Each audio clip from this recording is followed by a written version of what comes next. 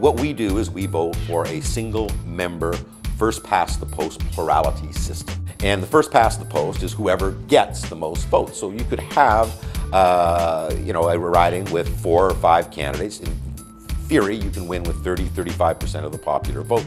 We have 308 seats, and who is your government at the end of the day is the party who has the most seats in Parliament.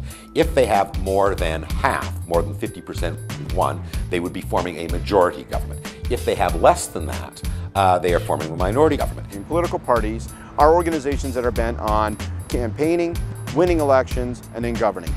A party can be set up lots of different ways. There's no single political party organization in Canada.